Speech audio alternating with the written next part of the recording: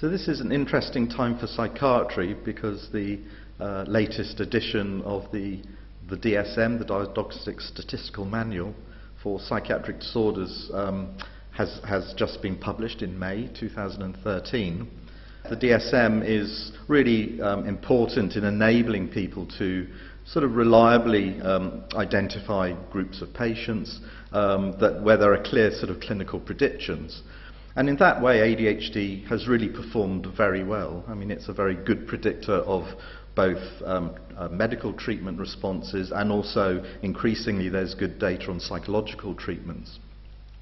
So what are the changes that have come about in the latest edition, the DSM5, the fifth version of the DSM? And there are interesting changes for ADHD, and most of those changes are to do with adult ADHD.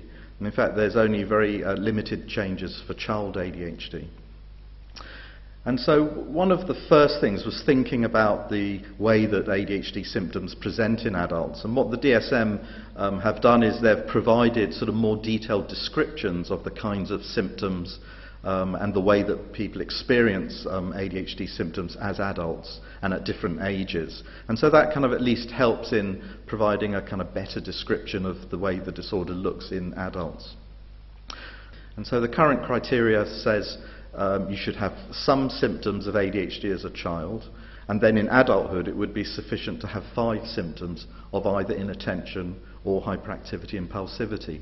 And this slightly sort of broader criteria, if you like, does seem to allow people who are significantly impaired by ADHD symptoms to come into the formal diagnosis. The other big change was thinking about the age of onset, because previously the criteria was to have symptoms and impairment before the age of 7.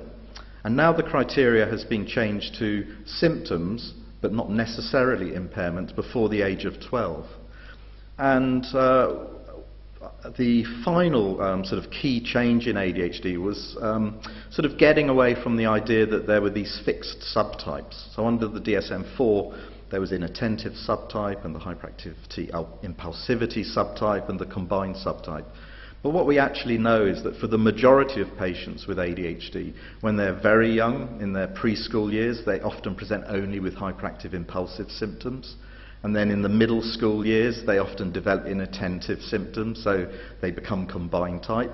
But then by the time they're adults, the hyperactive impulsive symptoms tend to decline as you get older, whereas the inattentive symptoms tend to persist. And in our own data from the UK, for example, we found that half of children who with combined subtype had inattentive subtype as an adult.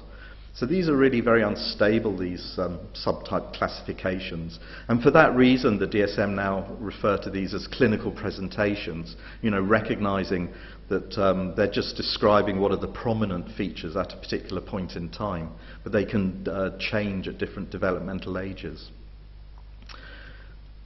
So I think overall the DSM-4 changes, in my view, have really been quite helpful.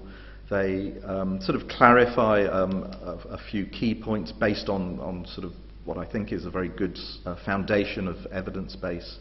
And they do allow for adults' ADHD to be diagnosed more easily, and I think it's sort of more accurately identifying patients who both have the symptoms and the impairments of ADHD and really warrant effective treatments.